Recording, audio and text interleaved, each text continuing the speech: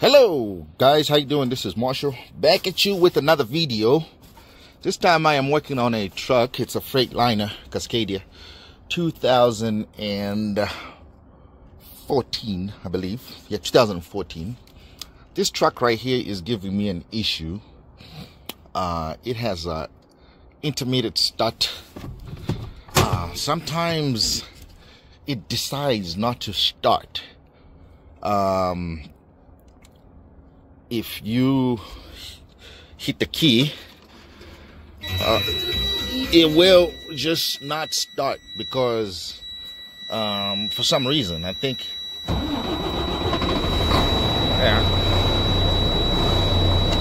or it just started. It does it every so often, not every time. It's a like intermittent problem that, you know, and when it presents itself, it's usually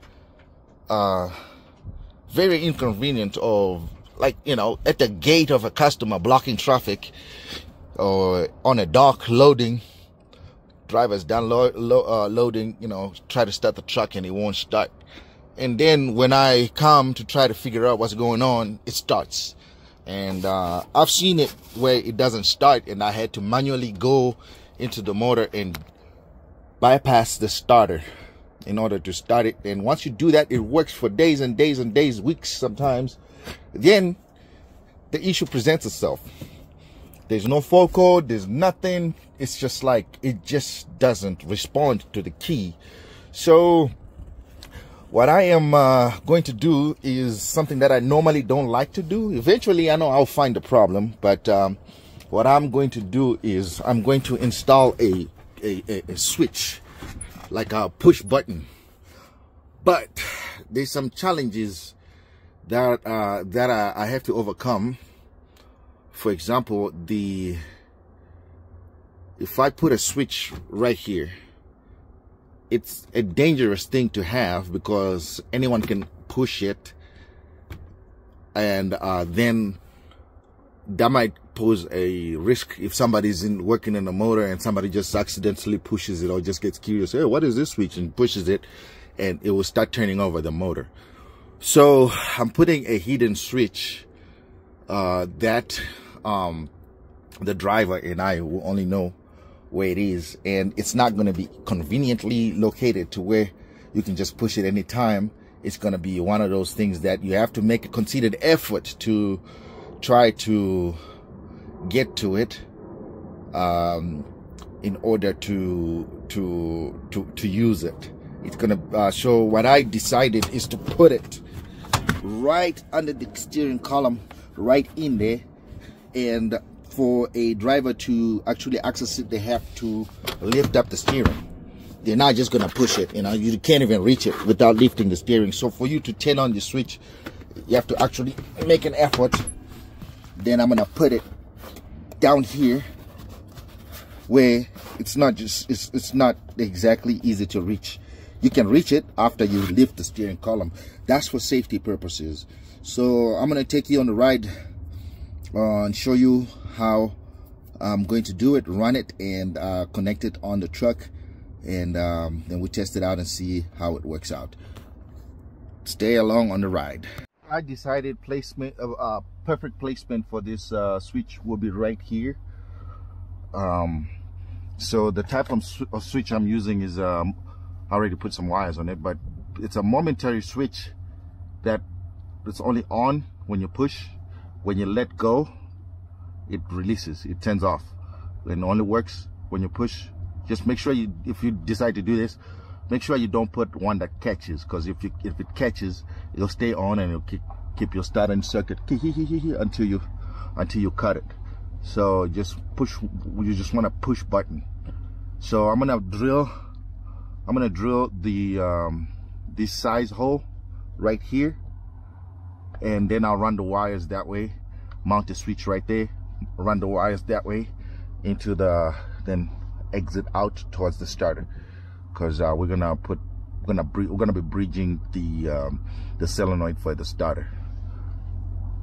I fished through my wire. From the center console to right here, and I already drilled my hole where I'm going to put my switch. Switch is gonna be mounted right there. I like that. Then I'll wire it, put my lock washer in the back, lock nut in the back, wire it, put it back in place, and then mount it back securely so it doesn't fall off. Right now it's pretty secure, but I'm gonna do it proper and put a lock nut in the back. So that's the progress so far. The switch is mounted in place and wired in. Our work is done right here. So I'm gonna put back this panel. And then we'll move on to the other section, another section of the truck, so we can continue running our wire to where we need to bridge it. So as the work continues, I'll keep you along the steps.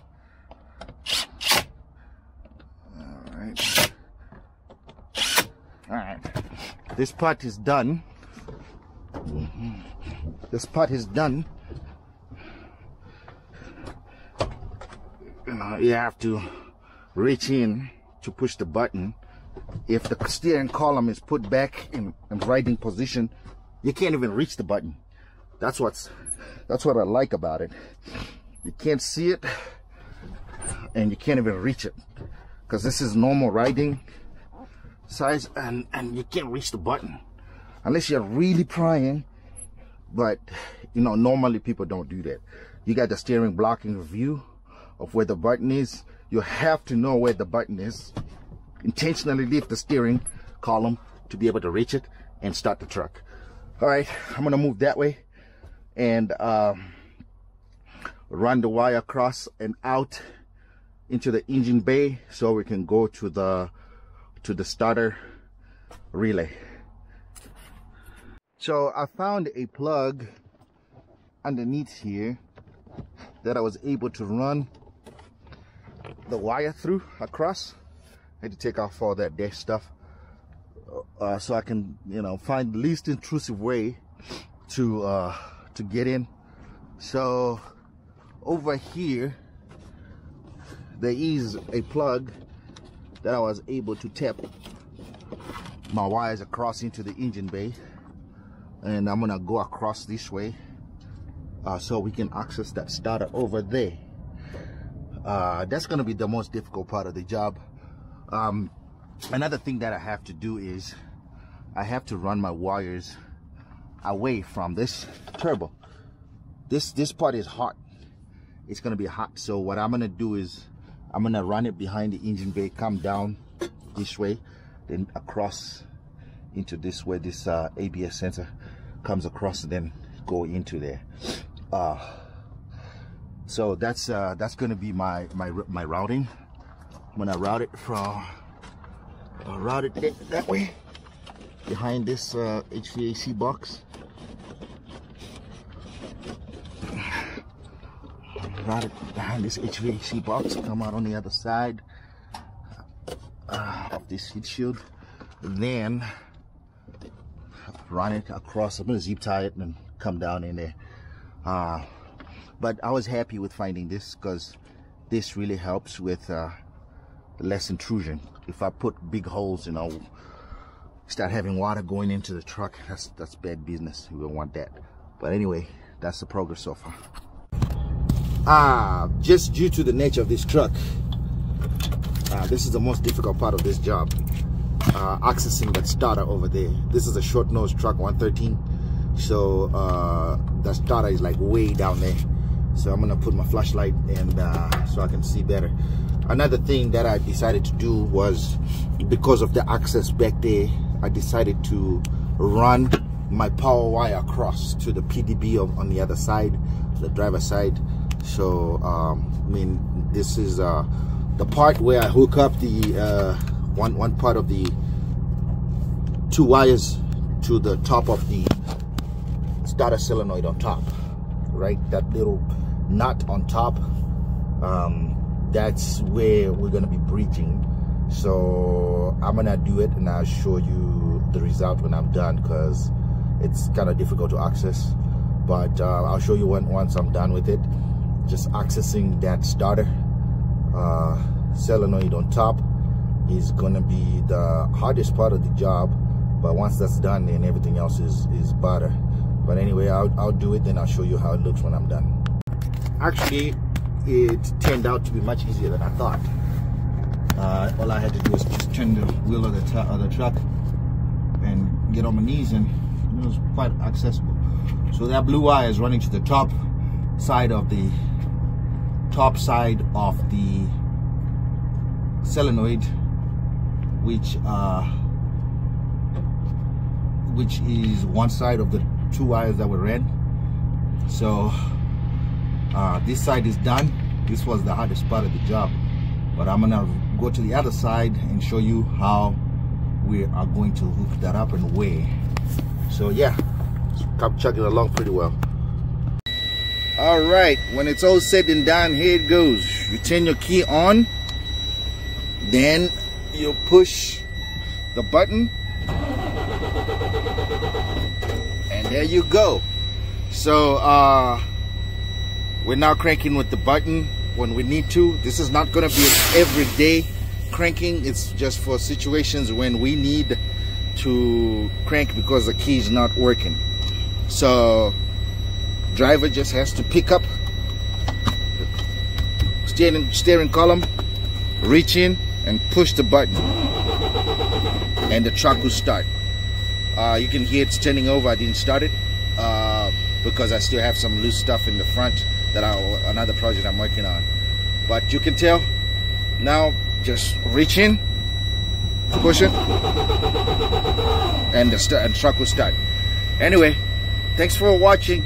Please like, share, and subscribe to Tech_Marshall, Tech_Marshall, YouTube.com @Tech_Marshall. Please like, share, and subscribe. See you on the next one. Thanks. Bye.